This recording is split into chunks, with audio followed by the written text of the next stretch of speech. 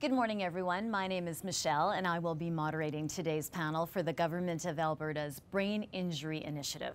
It's my pleasure to welcome you to today's ABII webcast. It's part of a monthly series of webcasts on issues relating to brain injury. This webcast is part of the Alberta Brain Injury Initiative strategy to provide accessible information covering a broad range of topics that are accessible to all Albertans. For more information about this series, check your emails for our regular updates, or you can go to hslearningseries.ca, or you can also follow us on Twitter at AB Human Services. We have an exciting discussion lined up today where we hope to address some of the major questions we have heard over the last year around the caregivers who commit their time and energy to care for loved ones with brain injuries. To help us dive into these topics, we've brought in panelists representing those caregivers, as well as a representative from an agency who works with those caregivers on a day-to-day basis. With the help of our panelists, we are going to take time to explore topics like what being a caregiver has meant to them and how they manage the demands caregiving has on their day-to-day lives. As always, you'll be able to pose your questions to our panelists via our live chat, which is just below your video window. We will address as many of these questions as we can during the question and answer period at the end of the panel. So let's start off today's session with some introductions. Teresa LaRocque-Walker works for Edmonton's Brain Care Centre. She is a counselor and support facilitator. She is certified with the Canadian Counselling and Psychotherapy Association. Ellie York is a caterer living in Edmonton. She has been a caregiver for 2 individuals with brain injuries for 9 years. Joe Spencer is an industrial radiographer and has been married for 28 years. His wife had a brain aneurysm in 2012. And Glenna Lesko works for a towing company in Edmonton and has been a longtime caregiver. And Paige is our online moderator. She'll pose your web chat questions to our guests. Today's session is also being recorded, and the video will be posted on the Alberta FASD webpage after the live recording. So let us begin. First of all, I just want to welcome you all to the panel today. I want to start off with Teresa LaRocque-Walker. Welcome today. Just tell me a little bit about your background, Teresa. Thanks very much, Michelle. My background is working with Brain Care Centre for the last 7.5 years. I work there as a counselor and support facilitator. We work with individuals with an acquired brain injury who are 18 years or over. I work with individuals with injury, but I also work a lot with caregivers. And I run a support group for them, and I also do individual counseling. Caregivers are under a lot of stress. They deal with a wide array of issues, and they often have little support. The caregivers who access counseling or attend the group are looking for some education, they're looking for support, but I think more importantly, they're looking for a safe place where they can share the challenging experiences they are facing and feel very accepted and not judged. They just are accepted as who they are, and as I said, it's just a safe place for them to share. Just how important is it for them to share? I think it's really essential for well-being. The stress they're under is quite enormous, and it's ongoing. As you've heard, many of them have been doing this for a long time.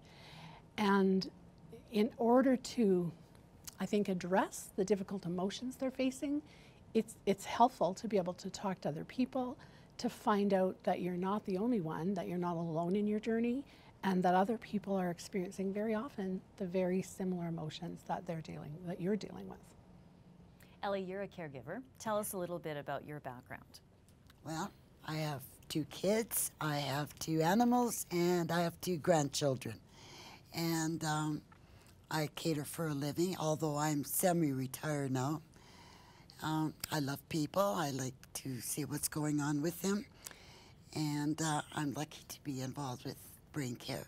Caregivers, it's of paramount importance to me. Tell me about your day. What's an average day for you as a caregiver? Well, you do a lot of listening. You do minimal amount of talking because nobody understands what you say. You do a lot of laundry. You do a lot of cleaning. And there's a lot of pressure and tension in my house. What has changed in your life as a caregiver? Well, my social life is being affected. I can't go out as often as I'd like. There's always an issue at home. I don't work I don't work out as much because I need to be at home. I have a person that has several issues with cancer recently, and he needs special care, and so I'm at home. Joe, how about your experience? Tell us a little bit about where you're coming from in your story.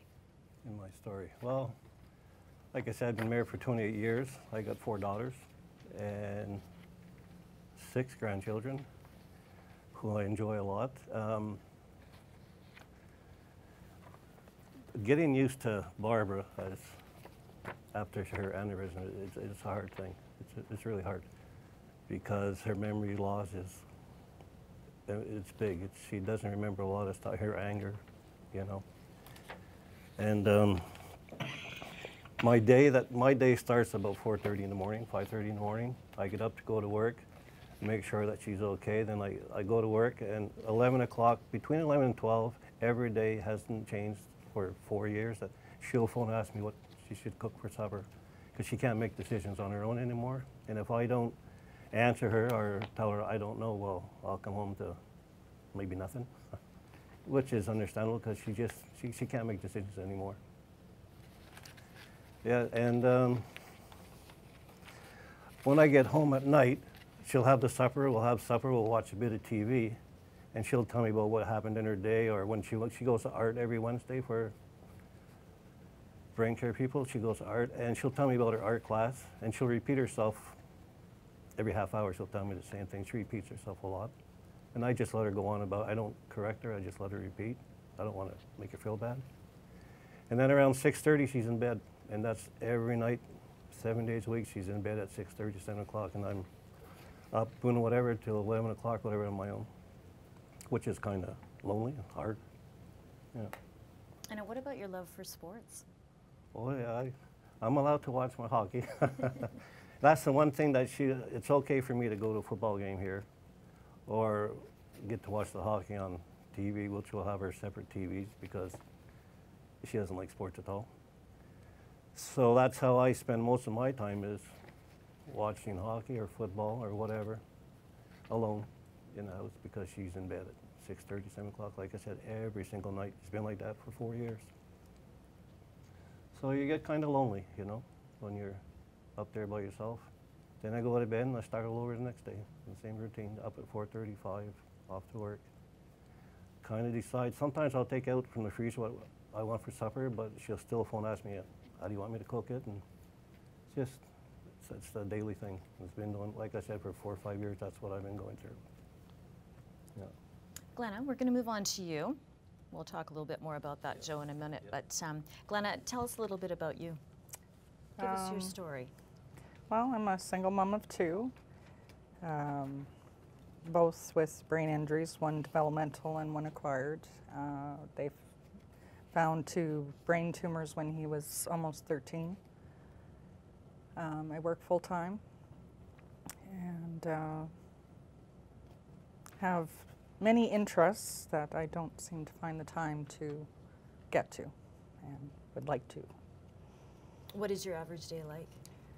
I'm up between 4 and 4:30 in the morning, out of the house after I make sure that he's taking his meds.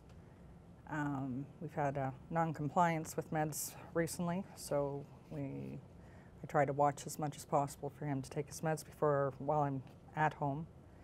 I'm out of the house around 6 and home between 5 and 6 at night. He texts me him taking his meds at noon or whenever he wakes up. And I mean, you know, beyond the responsibilities at work, my mind is worried about what's going on at home and with him. How has your life changed since becoming a caregiver? In my case, it really hasn't. He was, like I said, he was almost 13 when they found the tumors. And basically, I'm still mom. That's my role has never really changed in that case. And he's 34 now, and I certainly wasn't expecting at this point in time in my life to still be a full-time mom. So he's, maturity-wise, he's probably, or at least every 3 months or so, the 12-year-old comes out. You know, so I'm basically dealing with 12-year-old issues with him and how he perceives things, whatnot. So.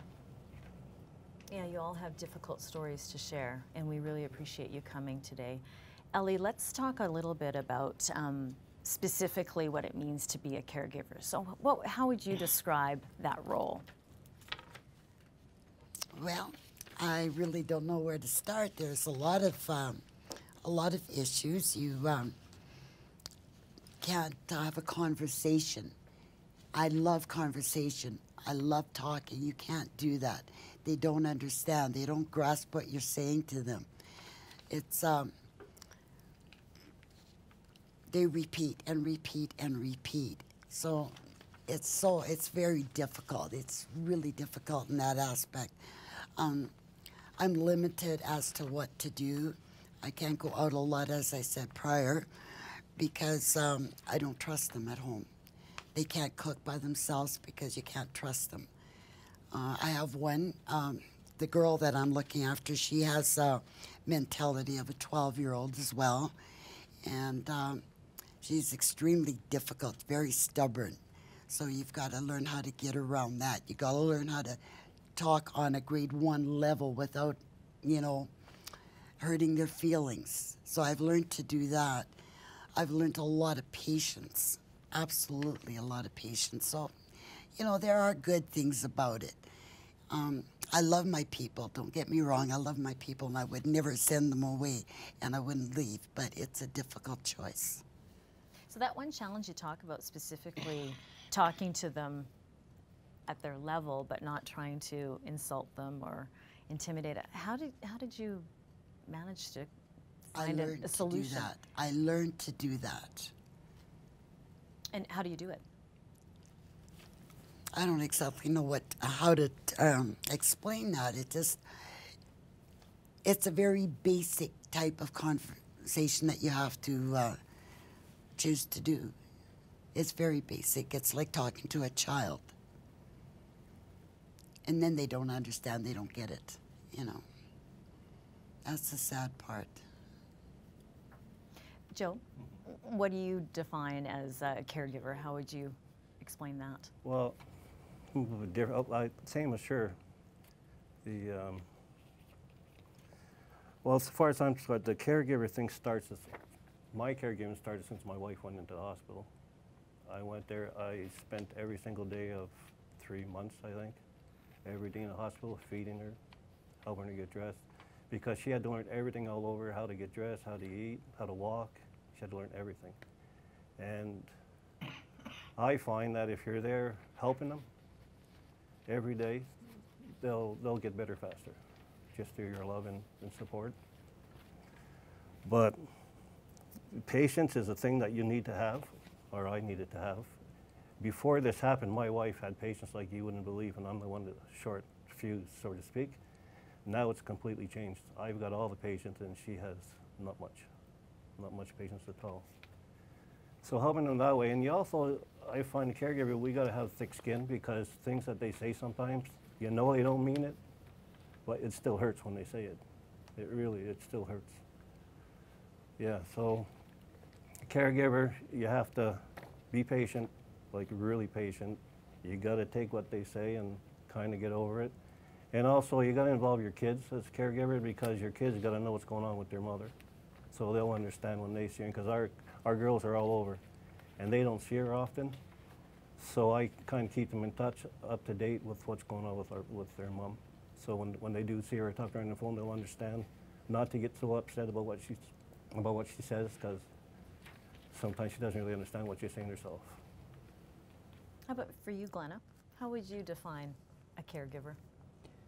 I guess, well, I think for everybody, for all of us, but for myself, you're their advocate. You're their voice, you know, whether it's through medical, whether it's through governments, you know, dealing with the government, dealing with mental health, dealing with family, friends. You really are their voice. Teresa, you're coming at it from a different point of view because you work with a lot of caregivers. How do you see it? Well, I think a caregiver, and we're talking about familial or personal caregivers here, is anyone who takes on the care of another person. In this case, it is ongoing. It's a long lasting route.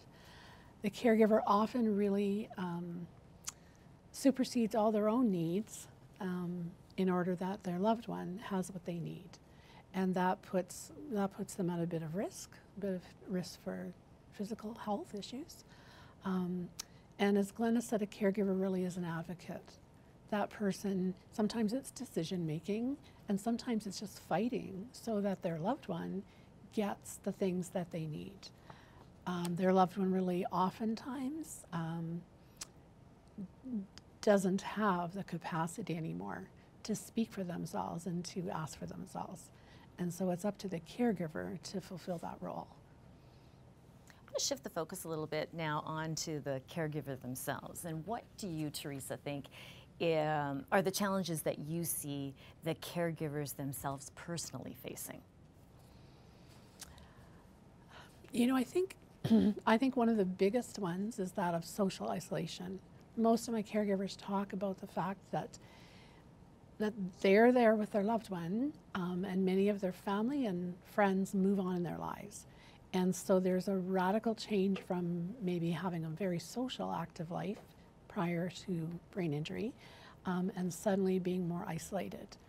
Sometimes they're dealing with depression or anxiety, and they self-isolate. And that's when I really encourage them to come for counseling or come to the group. They're dealing with such long-lasting and constant pressure and stress. And we know that stress is very unhealthy for the body. So for them, it's trying to identify what are those stressors, and they're not going away. So how do I deal with them in a more healthy and adaptive way? Every group, it seems, I hear someone saying, you know, I feel like I don't belong here. I feel like I don't have enough problems to be here. But also, I feel alone. I feel like I'm the only one. Nobody gets it. My good friends don't get it. My family don't get it. So for them, it's coming away from that isolation and reaching out for supports for themselves. They need to be strong for their loved ones. But they also just have a right to have a life themselves. So how do you support them? Well, at Brain Care Center, we offer individual counseling, which when people are very much in crisis, I often recommend that they do some individual counseling first to just work through whatever the issue at hand is. The support group is an open-ended group, so they can come and stay as long as they like. It's held every 2 weeks. Some people come for a couple of months and don't come back. Some people come for years and drop out for a while and come back. And a lot of it's, again, it's some education about this is what a brain injury is. These are some strategies. These are some difficult behaviors you might be facing. Here are some ways to deal with those behaviors. I have one gal, and she's been coming for a long time, and she keeps asking, like, why is he so angry? And it's his brain injury. And she just has such a hard time because she's dealing with it all the time. So sometimes it's just, I feel a bit like a broken wheel because I'm saying sometimes the same things. But getting them to understand that with a brain injury, it's very unique to that individual. Kind of where the injury happens, how it, how deep or how widespread the problem depends on what changes you're going to see. There's very often a complete change in personality. Joe talked about his wife having such infinite patience, and now not at all. And so caregivers are either the parents of or married to or the siblings of people that they might not even really know anymore. They're so radically changed. And some caregivers choose to leave for their own well-being and health. They feel that that's the best option, and sometimes that is the best option. The caregivers who attend my group very often are choosing to stay, and they're trying to figure out how do I stay, how do I take the best care of my loved one, how do I keep my own sanity?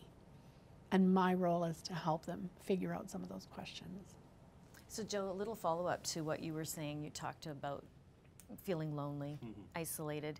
What are some of the challenges, just a little bit in more deeper context, that you're facing now and then what you foresee in the future? Well, going out with Barb, when we do go out, I got to be careful what she says, because sometimes like she'll say things that hurtful to certain people, not knowing she's doing it. So I got to kind of sidetrack the conversation sometimes, just to kind of hopefully she doesn't say the wrong thing to the wrong person. When we're at home and if it gets a little bit heated, so to speak, I have a route that I walk at home. It's about an hour, and it does me a lot of good. I'll go out and walk, and I admit I talk to myself, start to sort things out and realize that, okay, well, she didn't really mean this, and just thinking like that. When I get home, and she'll only remember that we argued. It's difficult. Like I said, you got to have thick skin, because the things that comes out of my wife's mouth is sometimes it's hurtful. It's really hurtful, and sometimes you're thinking, like she said, is it worth it?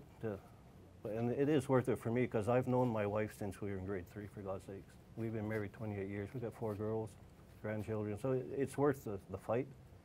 But sometimes it's difficult. It's really hard.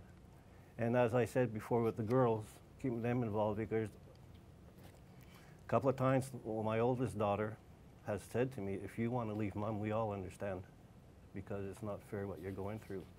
And we can't help because they're living elsewhere. And I said, no, I'm never going to leave your mother. They said, but if you decided to leave your mother, we would understand. And I would never leave my wife. Like I said, I've known her since grade 3. Married 28 years. We've got a lot of history, so to speak. And sometimes it's rough, but it's well worth it. It's well worth the fight to keep my wife happy. And besides that, taking her to the movies is about the only thing we do. Like Teresa said, my social life is absolutely zero, because she can't handle noise, a lot of noise. She can't handle a lot of people. She gets really stressed out. And once she gets stressed, then her mind just goes, I don't know the word to use, mushy. Like she needs to go to bed and start all over the next day. Because the amount of people, like going to West Edmonton Mall, she can't do that anymore. Well, it's a good thing for me, but she can't go there anymore because there's just too many people. And she gets all mixed up. If we go somewhere, I have to stay by her side, because if I go down, let's say shopping, go down the other aisle, she gets worried because she won't be able to find me. Because her sense of direction also is non-existent. So it's rough. But as I say, it's worth going to the group and understanding what I'm going through because of the people in the group. And it helps a lot. It helps a lot. Because there was one incident where I exploded at her for the first time in 4.5 years. I let go, and I felt so bad. But then I found out at group that they've all been through it. But you still feel bad, because it's not really them. I mean, it is them, but it's not really, it wasn't them before. And it's like I'm married to a completely different woman. I was going to say, it's not the person you No, it's not the person I'm married at all. It's complete. And the girls say the same thing, it's not their mother. Because one of my daughters said to her fiance, said, I only wish you had known my mom before she had her aneurysm. So it's not only hard on me, it's hard on the girls too, and the grandkids. Yeah. How about you, Glenna? What are the challenges that you specifically face? Isolation, social isolation. I used to have a open door policy at my house, and anybody was welcome to walk in the door. I now cringe when everybody's home and the door is opening or somebody's knocking at it or the phone rings. Thank God for Facebook, because it's a silent way of being able to keep in contact with people in my life and knowing what's going on with them, even if it's just simply liking their post. So that, I mean, I'm there, but not there. Does it allow you to participate in some fashion? It does. Is it enough? No. I mean, that's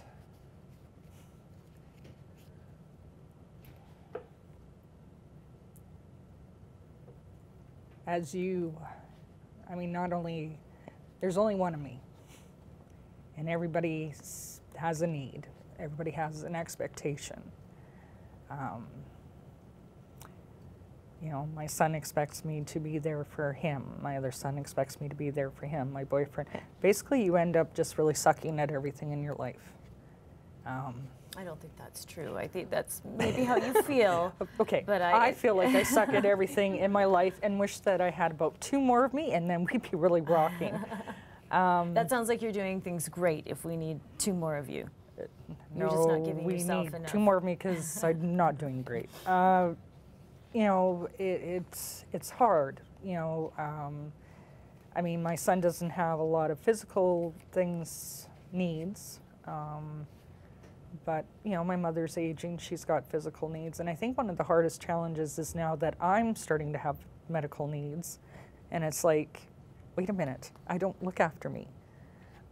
So dealing with the anger and slightly rebellion. I'm probably the worst patient ever. You know, so it's just, and time and balance, that elusive balance. And losing yourself, that's huge. Well, we're going to talk a little bit more about how to take care of yourself, how you guys are doing that, you know, trying to do that and what you can do in just a moment. But I just want to touch base with Ellie and find out what are the specific challenges you face? I have an issue with chronic pain. And so now I'm not only physically burnt out, I'm mentally burnt out. And it seems to be getting worse every day. Jim is getting verbally abusive, and I have to learn how to deal with that. I have no idea what to do. The only high point in my life at this time is our caregivers meetings. Teresa's been very informative. I'm lucky to be there. I'm lucky to I've met these wonderful people. They have the same problems as I do. How to deal with them is a good question. I don't know. Teresa, help us out. How can these people and other people who are watching today, how can they take care of themselves? And tell us why that's so important. Well, you know, as I said, the caregivers need to take care of themselves because they deserve to, you know, be in good health and have a life. And also, if they're not able to take care of themselves, then they're not able to take care of their loved ones. I often in group use the airline analogy of the oxygen mask. You know, they say when it comes down, you put it on yourself first, and then you put it on your child or your elderly parent. If you can't breathe, they definitely can't breathe. So sometimes caregivers perceive looking after themselves as being selfish and as putting their own needs before their loved ones, which sometimes you have to do. How can they do it? Well, I think reaching out for support. So if you have a close friend you can call up and talk to who isn't judgmental and isn't critical and just listens to you and just affirms you're doing a great job, a family member. You know, sometimes family members don't get it, and I recommend sometimes they're not going to get it. So don't take a lot of what they say as being, you know, at face value. Choose people who do accept you. Reach out if you can, you know, if you don't have someone in your personal circle, or you feel like you feel uncomfortable with that, or you feel like maybe you're going to burn them out, then reach out for, you know, for professional support. You know, throughout the province, there's, you know, the regions are all broken up, and there is a brain injury initiative in every part of the province. So call an info line at Brain Care Centre, find out what's available in your community. Alberta Caregivers also runs groups called Compass, which is a group that's run, I think it's about a 10-week class that people can take. It's not specifically for brain injury, but it is for caregiving. The Glen Rose runs Caregiver College twice a year. It's a 6-week session. You can just call the Glen Rose and find out about it. Our group, we're very, very fortunate to have had it running for as long as we have and to have it ongoing, because I think there is a lot of support. Joe talked about going for a walk, and that yeah, he walks for an hour, talks to himself, and basically can kind of sort out and kind of, oops, parse apart what is his wife and what is her brain injury, and so doesn't take as much offense. Glenna didn't mention it, but a few years ago she was given a camera for Christmas, and she blossomed because she started taking time just for herself to go and take photographs, and I think that's what she needed. And I think when you focus on something that you love doing, you kind of are able to clear your mind of what you're doing on a daily basis. For Ellie, she showed us, you know, she has beautiful nails today. She does some self-care. You can do self-care at home. You can get out in the community and do it. You can join a group, you know, not only this group. The group members here, Joe mentioned he and his wife used to always go to dinner theaters, and he loved it, and his wife Barbara can't do it anymore. Like noise, lights, people, and he was talking about it, and a couple of the women said, well, I'd love to go to a dinner theater, and they have no one to go with. And I said, why don't you guys do that? Why don't you just set it up, and why don't you go do it? And so they've picked a date, Ellie's been great and gotten tickets for people. And you know what, it's just a chance for them to kick back and be themselves. We have a dinner every quarter, so we have meetings every other week, and once a quarter we just go out to a Boston Pizza, and they again just get to be themselves. And I think they need that, and it's a very safe place because if something is hard for them that week, they talk about it a little bit, but inevitably the evening ends up in lots of giggles, people sharing desserts. It's lots of fun. How important is it to talk about anything but caregiving? I think it's really important because I think your focus, a caregiver's focus is really on caregiving and on that role. And like Glenna says, I'm just not doing it. I'm not doing a good enough job. Well, yes, you are, because you're doing the best that you can, and that's all anyone can ask. But no, to have other interests is to kind of fill, I guess I think of that empty vessel. And as a caregiver, you're constantly pouring out of yourself for your loved one. And when you get those other outside interests, be it friends, be it a hobby, be it a sports game, be it a walk in nature, you're kind of pouring back into that vessel, and you're filling your well so that you can continue to keep going. It's absolutely vital.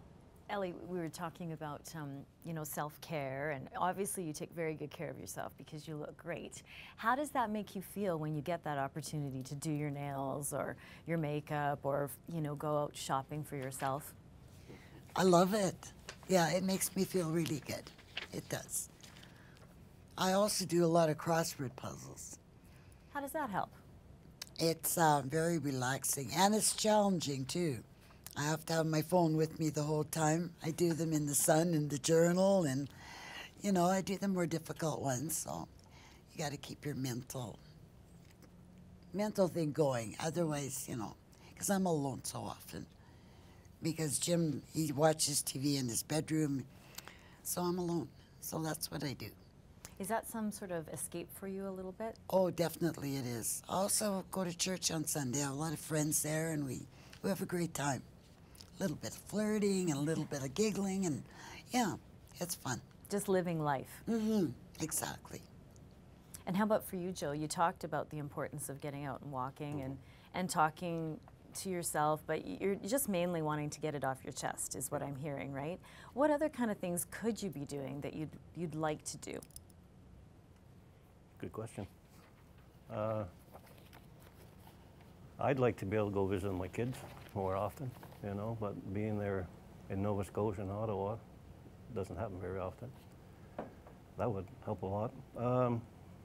Being around Edmonton, like I said before, I'll go to football games. She doesn't mind me going to football games as long as I'm not 6-7 hours, because she doesn't like being alone for that amount of time, and I don't want to leave her alone that amount of time because you never know what's going to happen. But basically, that's my life. Is I'll go to football games in the summer, go to the festivals, which I enjoy. But now I'm going alone because she can't handle them. But I'll still go. Last year, I started volunteering at Heritage Days here, and it's a 3-day festival thing, and I volunteered there, which I really enjoyed. Basically, that's about all I do for myself because she doesn't really like to do much, and I don't want to leave her alone either. It's not good for her to leave her alone. So I get what I can, and I take the hours I can get and enjoy it, and then I'm back home with her. What kind of options are there available for you to have her in someone else's care while you maybe do something for a little longer or perhaps go to visit your children? Well, here's an example. We went to Nova Scotia last summer, and she wanted to stay to help out my daughter.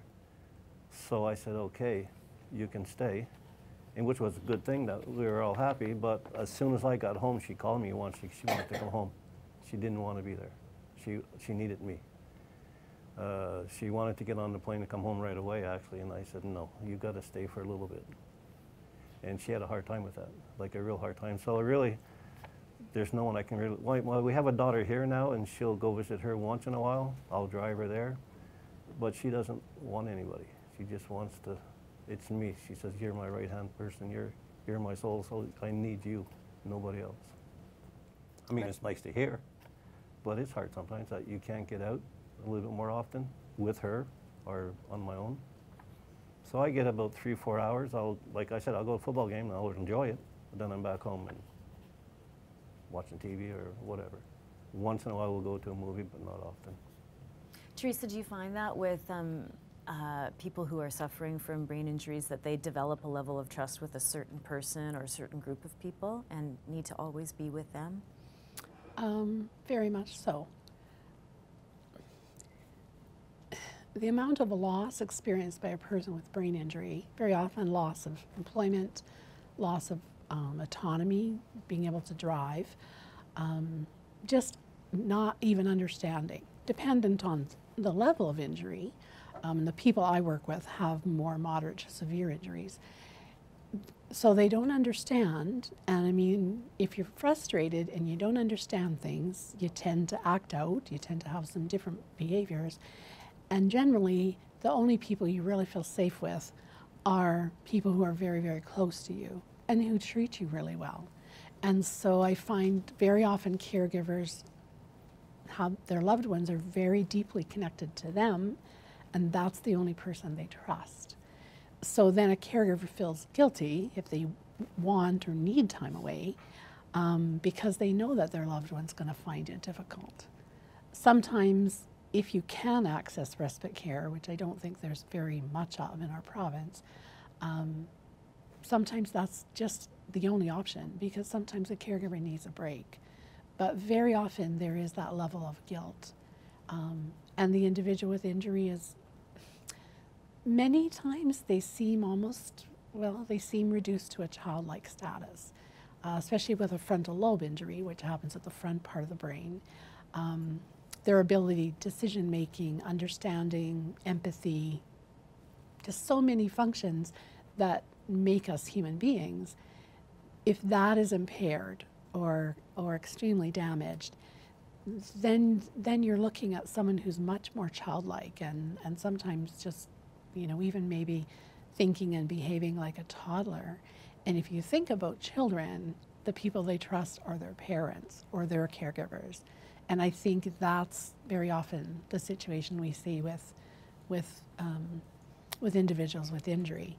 Now, I don't work with people, with caregivers whose loved ones have very mild injuries and are pretty independent. And I don't work with people with brain injury who have mild injuries and are quite independent. So the people that come to Brain Care Center very often are dealing with quite a depth, breadth of injury that's quite extreme. And their caregivers are dealing with that as well. Glenna, what would you like to do on your own just to try to escape? But you talked to me before we went on the air about wanting and just needing a vacation. A lot of my holiday time that I earn from employment is taken up to cover appointments. And I think actually it was through coming on the panel here that I realized that I have never had a vacation that I'm not looking after somebody. So that would be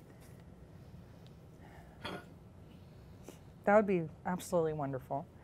I think the thing that I find hard though is oftentimes is how do you balance doing for yourself and it being worth the guilt that you're feeling in having that time. I use group night. I have 2 hours between work, getting off work and group, where I have it's my alone time. It's my one alone time every 2 weeks, where it's just supposed to be about me and just relaxing and whatnot. And last group, I'm sitting at McDonald's in the parking lot, and there's a homeless guy, a gentleman with a brain injury, who every time the light went red was out in the traffic trying to get money. So I'm watching the light, and every time it turned green, I'm like, get off the road, get off the road, get off the road. I was like, you just cannot stop. Like, you don't even know the person, but you just can't stop. But balance, it's... Teresa, how do you think that we can help people like Glenna? Because I'm sure Glenna's not the only one who just has it always on his or her mind. Oh, definitely. I think caregivers across the board are really struggling, and that guilt issue and trying to find balance.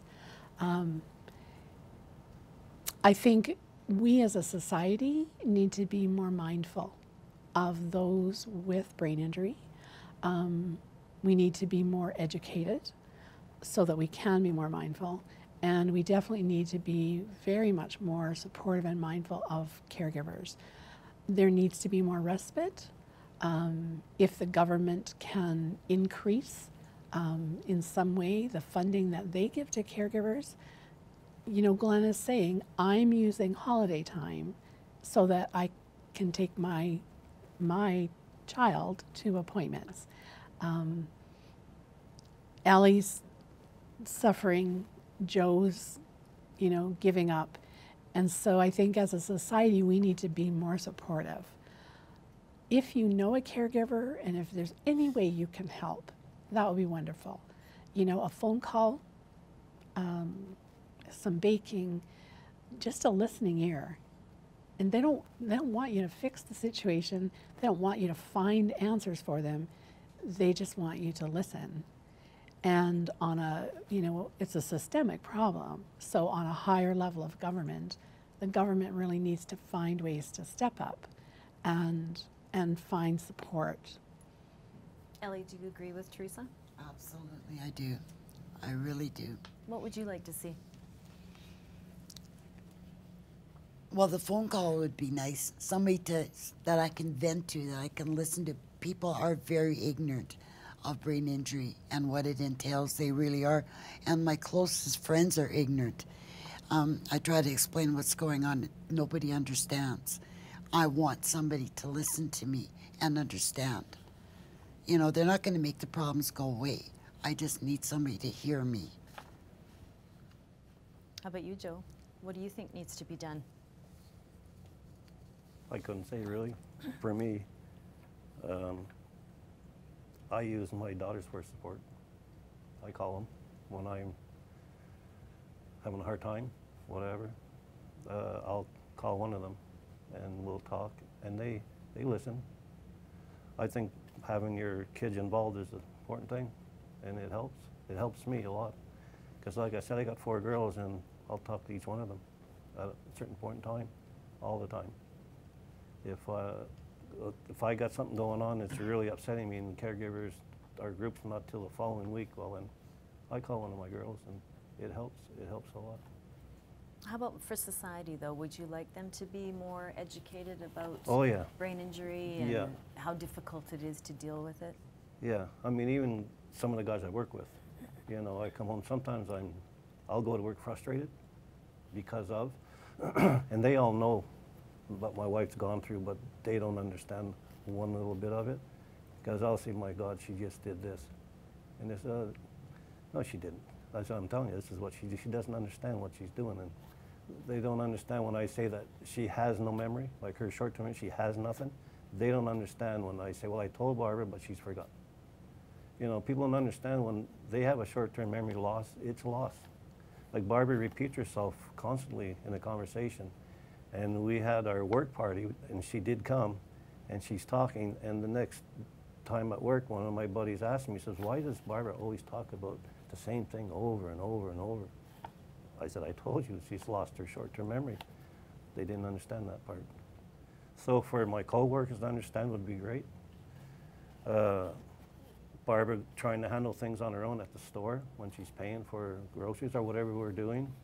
Sometimes she'll forget her number, you know, her number, and I'll put it in for her, and then the cashier is like looking at me like, is she a little kid or what's going on? You don't need that kind of stuff, you know. And for Barbara, well,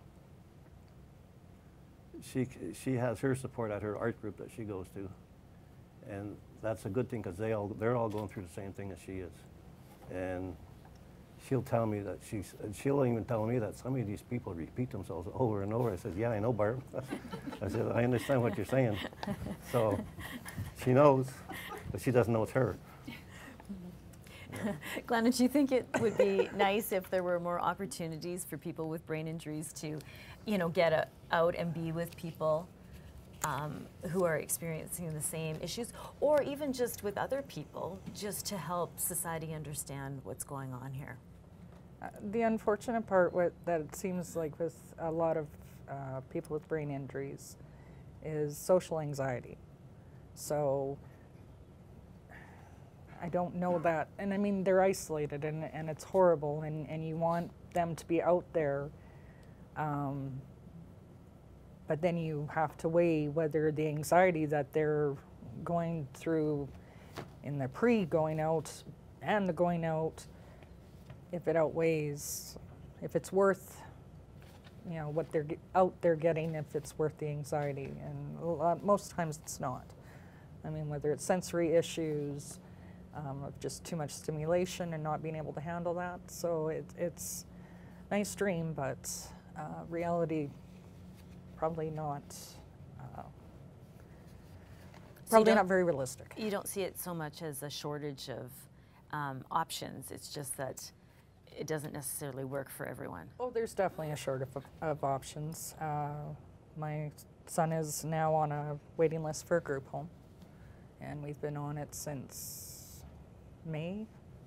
June of last year, and probably still looking at some time before that happens. So I mean, there's definitely a shortage of resources there, and also, I mean, when you have somebody that's so dependent on you, to first of all convince them that this other person or people are going to do okay in looking after them, there's that issue there.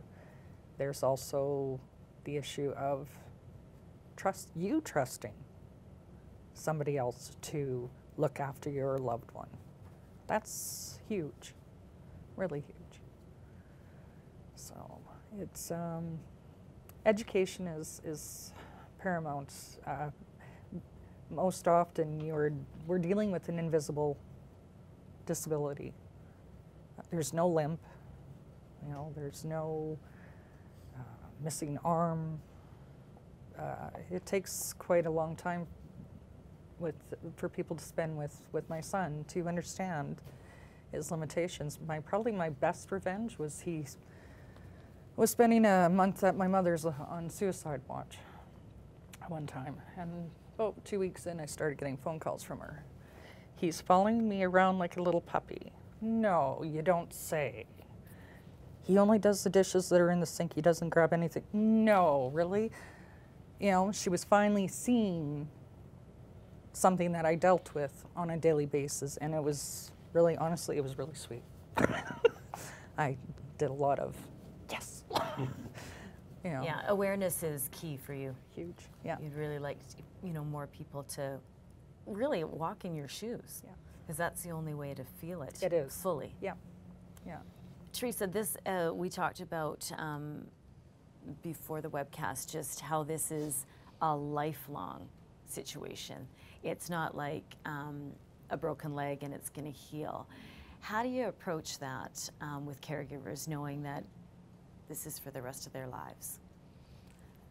I think I really go back to the self-care, that, you know, it's like a marathon.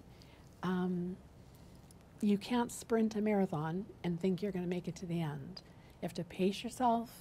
You have to understand your own limitations and your own levels of energy and coping.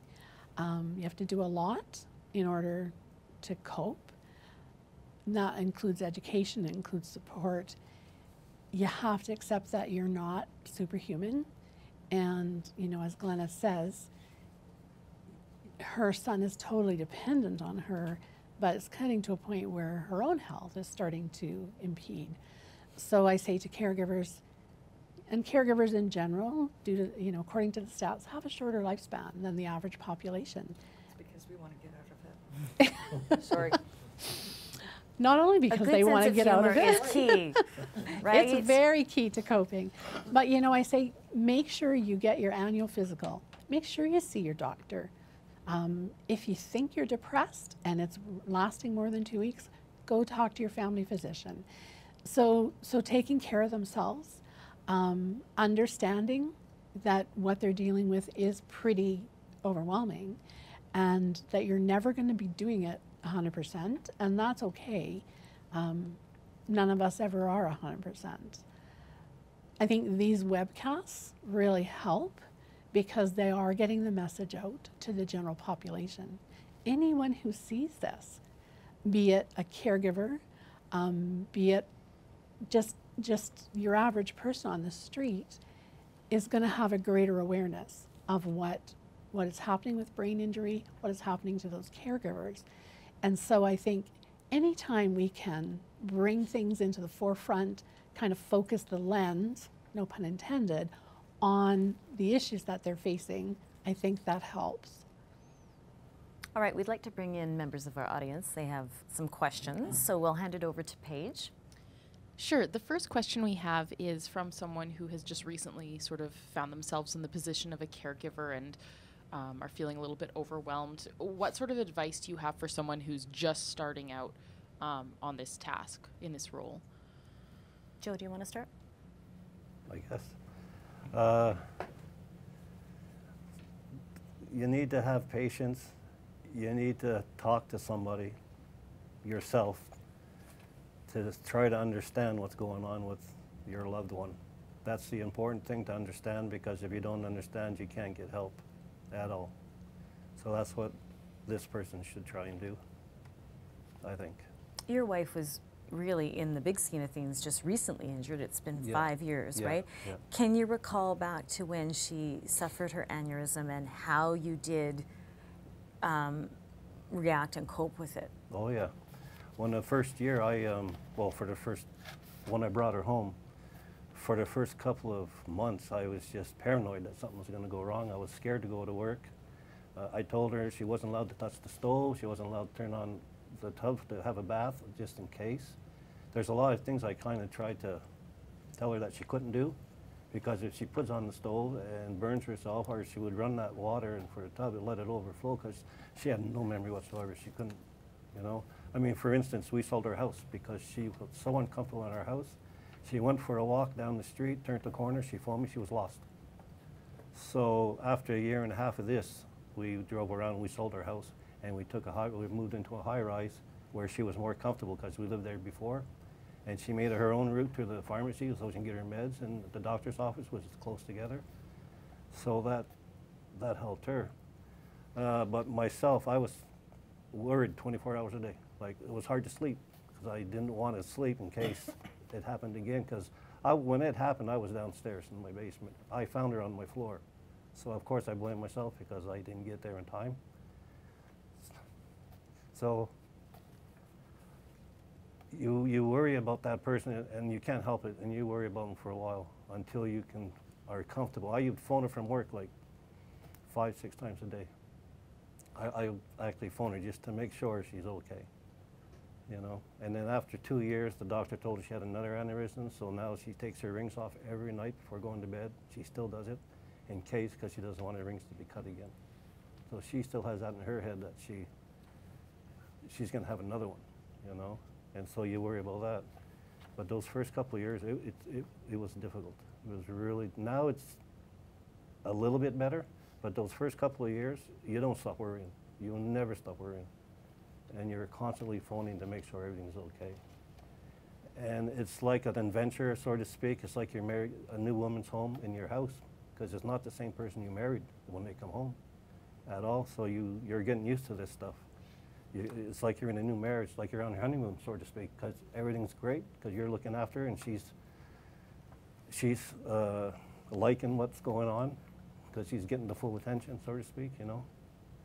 So yeah, the first couple of years, get knowledge on what she's going through or he's going through, and just try and understand.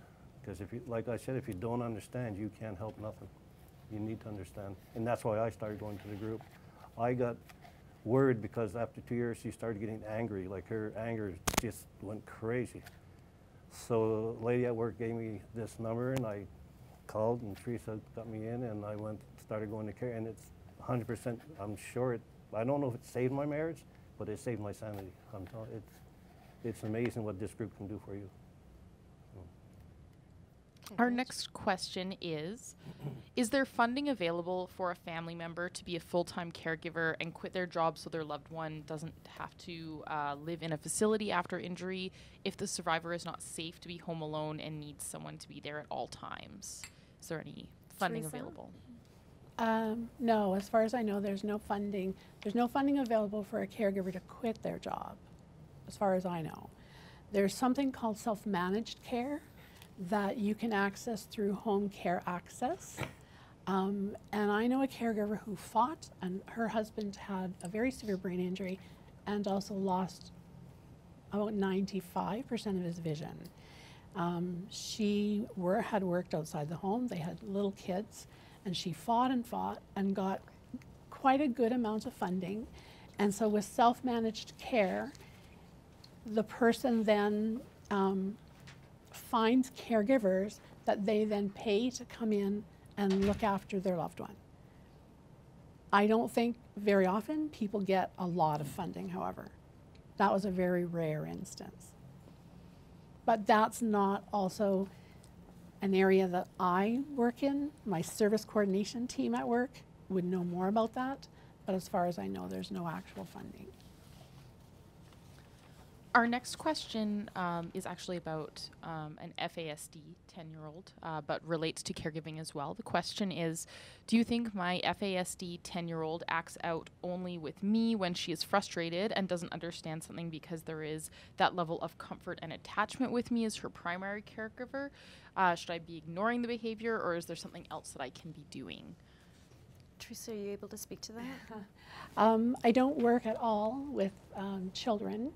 I don't work at all with FASD, But I would say, because I do see this with my caregivers, with loved ones with brain injury, that there is very often, well, even little children who tantrum, they generally do it more with the parent that they feel safe with and secure with. So yes, there is that level of attachment and security that involves that. Can you ignore the behavior? No. That behavior is a form of communication. That person isn't able to tell you what they need. And so if you can somehow get in to see a behavioral specialist, there's an FASD association. I would try them, try your family doctor, but definitely you want to find out what's driving that behavior, because those behaviors aren't simply whims. They're trying to communicate something. I hope that's helpful. Thank you. And our last question today is, first of all, they're just saying thank you to everyone for coming out, and you've really sort of impacted how they feel on their caregiving journey. And they had a question from a friend with how can people best support their friends that are caregivers? What would you like to see out of a friend or a loved one to support you guys on your journey? Ellie, why don't you answer that? Lots of hugs. Yeah, lots of hugs. And just plain understanding, you know. I need to be believed. Joe, do you have anything to add? Yeah, like she said, a lot of hugs, that's for sure. A lot of visits if they want, because it can be awful lonely sitting up alone watching TV for 4 or 5 hours a night, 7 days a week. With a nice visit would do great. Just support the person that needs it. Just support them. That's about it, I guess. All right. Could I add something? Of course, Teresa, go ahead. Brain Care Center is situated in Edmonton, for those who are other places. But we offer what's called Brain Basics, and it's an evening of education. And we encourage caregivers, family members, close friends to come. It's about an hour and a half to 2 hours, and I call it Intro to Brain Injury 101. So if you can find a way where you can get some education. There's also on probably Alberta Human Services website, the Brain Injury Survival Guide. And I think you can actually go to braincarecenter.com, and we have a link to the survival guide, which was put out, I think, in the 90s originally, and they've reissued it. And it's just gives very basic information, but very, very helpful. And as Ellie said, understanding. If you can understand what that person's going through, and definitely, that social isolation, call someone up, invite them to lunch, take a picnic, go sit in their backyard and chat. But definitely try and keep that connection open, because they really need that personal connection. All right. Well, a big thank you to our guests, Teresa, Joe, Glenna, and Ellie, for generously sharing your time and your experience with us today. And to all of you who turned into this session, we're grateful that you've spent the hour with us, and that we hope that you found the conversation informative and helpful. As we mentioned in the opening, this webcast is part of the Government of Alberta's Human Services Learning Series, which will be running around the same time each month through to June of 2017. This series covers topics from Alberta Brain Injury Initiative, like the one you saw today, but also has series developed by the Employment First Initiative, Fetal Alcohol Spectrum Disorder, and the Office of the Public Guardian and Trustee. To get updates and registration information about each of these sessions, please email us at abii@gov.ab.ca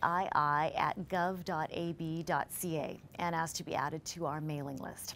As mentioned, today's webcast was recorded, and the video will be posted online, along with videos from all the previous webcasts. The video link will be sent out to all registrants in the near future, and we encourage you to share this video with anyone you think may be interested. And of course, if you have any feedback about today's webcast, please email us at abii@gov.ab.ca and let us know. We'd love to hear from you. We hope you have a wonderful afternoon, and we hope to see you again next month.